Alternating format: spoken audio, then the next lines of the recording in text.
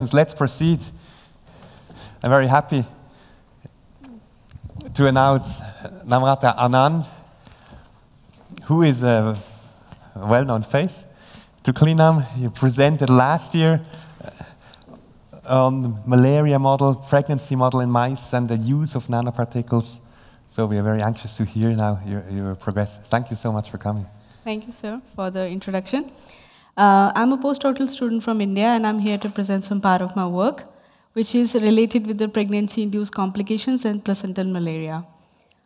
So as we know that there are approximately 50 million pregnant women that are infected with placental malaria. Now, what is placental malaria? It's a sequestration of the infected RBCs in the placenta. And sometimes this placental malaria, it is found to be coexist with the preeclampsia. Preeclampsia, it's a pregnancy-induced complication which is usually occur after 20 weeks of the gestation period. And approximately 10 to 20% of the cases have been found to be coexist with the placental malaria. Preeclampsia, it is usually characterized by the hypertension and the proteinuria. And there are various biomarkers which is known to identify the preeclampsia at the early onset. They include the various biomarkers such as the angiopoietins. Now we have angiopoietins 1, which is responsible for the angiogenesis of the placenta. But angiopoietin 2 is showing the opposite effect, that it acts as an anti-angiogenic component. Another important preeclampsia biomarker is the vascular endothelial growth factor. Now this VEGF growth factor, it is responsible for the vascularization as well as angiogenesis in the placenta.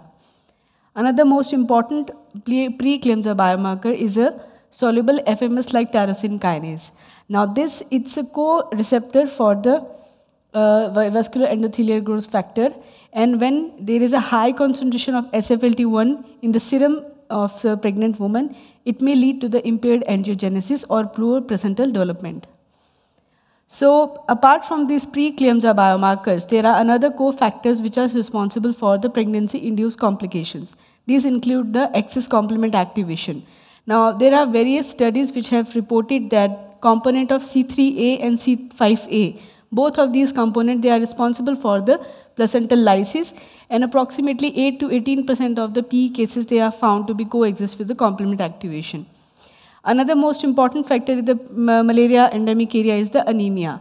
As the RBCs are being infected by the parasitosa, the malaria, as we have approximately high serum iron levels and low HB levels in case of the pregnant woman. So all these factors, when they have present in their abnormal expression levels, they all may lead to the impaired angiogenesis and several maternal as well as the fetal outcomes, which may lead to abortion, stillbirth, or preterm delivery in the malaria endemic areas. So what was the rationale for our study? We tried to identify a single biological molecule which is able to combat against these pregnancy-induced complications, as well as which may be able to decrease the parasite load in the placental malaria. So we have studied the bovine lactoferrin protein. It's an iron-containing milk protein which has been used since decades as an antimicrobial agent. But its role in placental malaria has been studied for the first time. So as we all know that we also need a protein molecule which is immunomodulatory, that boosts up the immune response of the mother as well as the immune response of the developing fetus. So the bovine lactoferrin protein has already been known as an immunomodulator, and it has been used in the infant formula since a long time. Also, we need something to improve the efficacy of the drug as well as to the targeted delivery for the vertical transmission of the parasite to the loaded drug. So what we have done, we have encapsulated this lactoferrin protein in alginate and chitosan coated nanoparticles. We have the iron molecule, which is the protein inside the nanoparticles at the core, as well as we have the chitosan and alginate coating. So we have our protein inside these nanoparticles, and it is protected by the enzymatic actions of various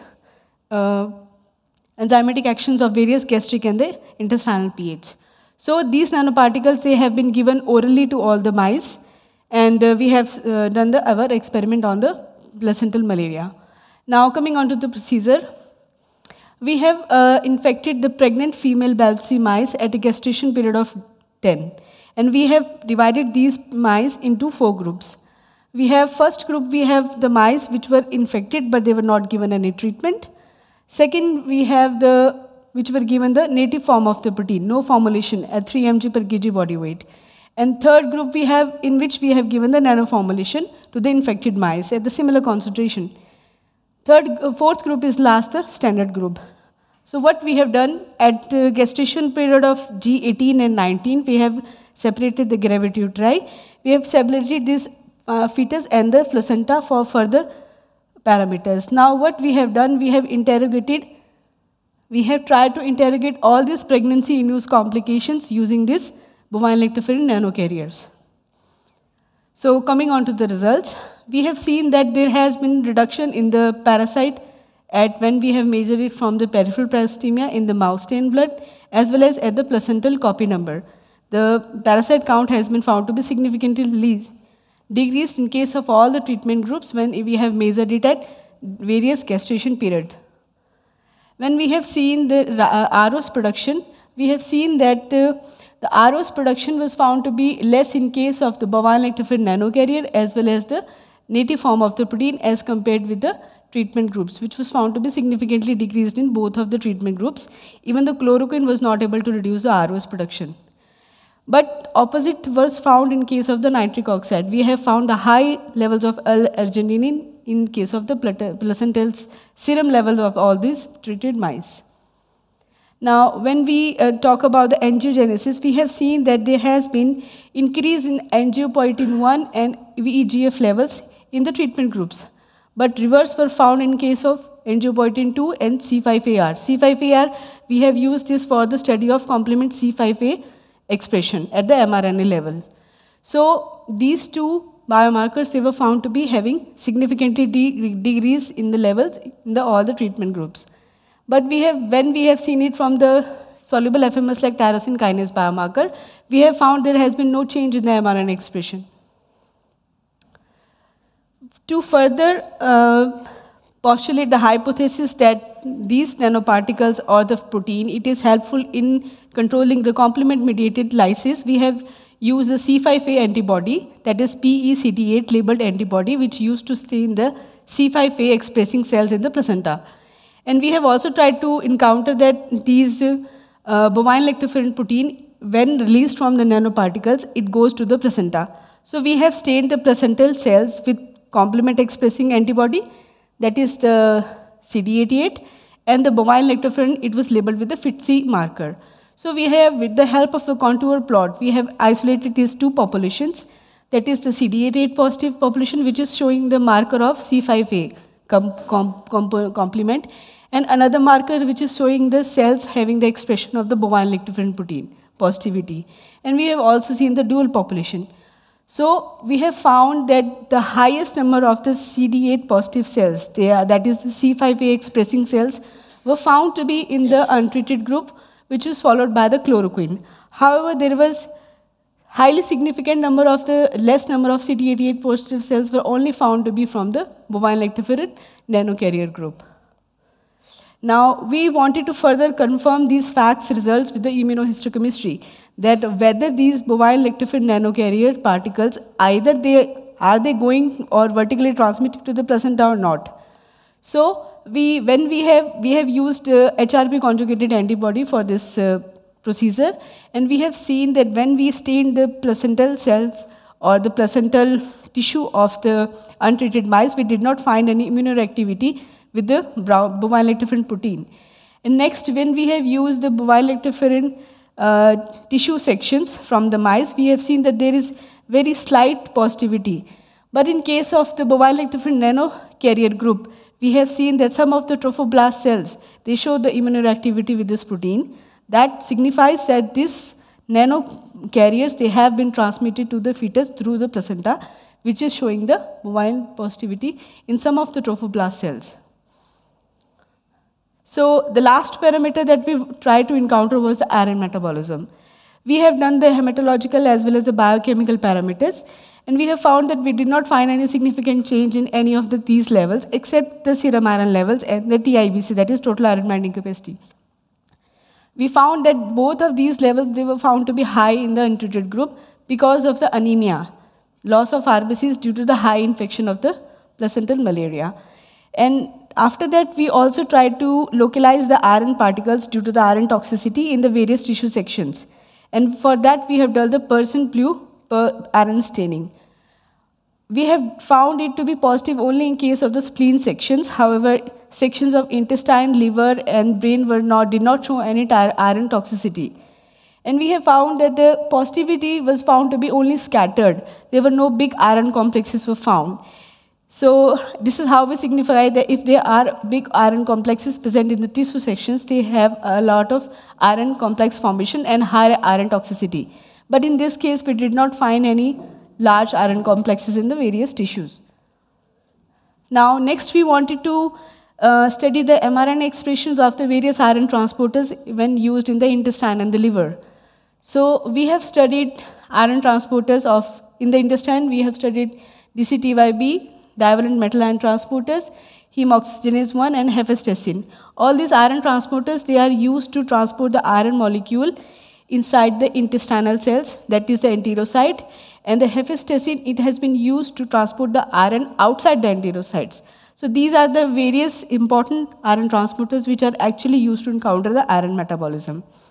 And we have found that these three were found to be significantly high in case of the untreated group. So that means that there is an increased need of the iron inside the untreated mice because of the anemia or the low iron concentration.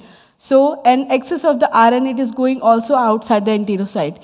And there is not proper ferritin levels which may be present inside the enterocytes to maintain the proper iron metabolism.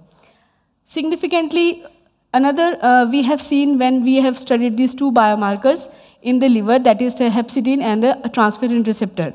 And we have found when there is a high level of hepcidin was found in case of the untreated mice. That means the iron requirement in the intestine or the liver of the cells, this is high because of the high concentration of the hepcidin. So we also found that there has been a high Th1 response in case of the mice, and significantly high TNF-alpha and IL-17 levels were found to be in case of the bovine lactoferrin nanocarriers and the treated group of the mice, except in comparison with the untreated group. So we have proposed this mechanism of action that when we have untreated placental mice, which is infected with the Plasmodium berghei or Plasmodium falciparum, we have increased concentration of angiopoietin 2 and we have the free levels of SFLT1. Now both of these biomarkers, they lead to impaired angiogenesis and they may lead to activation of the complement pathway along with the presence of high concentration of the infected RBCs. Both of these factors, they may lead to complement activation, which ultimately give rise to the MAC complex formation. And this complex, it ultimately leads to the lysis of the trophoblast cells. Whereas in case of the bovine lactoferrin nanocarrier treated group, we have a balanced angiogenesis, we have high levels of angiopoietin 1, and we have bound VEGF. When VEGF is bound with the SFLT marker, there is impaired, it does not lead to the impaired angiogenesis, and we have a less amount of infected RBCs in the circulating placenta, which does not induce the MAC complex formation or excess of complement activation, and may lead to the survival of the trophoblast cells. So to conclude, these nanoparticles have acted as a single biological molecule to combat against the, high ROS production in the placenta, decreased C5a mediated placental lysis, they have maintained the iron metabolism in the mice, and they have crossed the placental barrier and may have reached to the fetus. So, which was not alone maintained by or functioned by the chloroquine that we usually used in the treatment groups. So, but there are still a lot of molecular and biological parameters are to be studied for their further use into the humans. Thank you.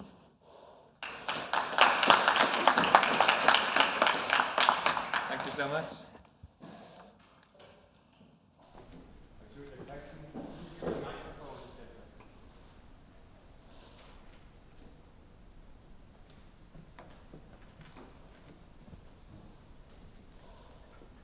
Well, I have one. I guess ultimately, if you want to use that in humans, if a pregnant woman who's treated, you would combine an antimalarial with a lactoferrin.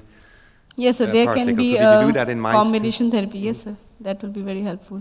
Did you try it already in mice to see? No, sir. Not combination therapy, no.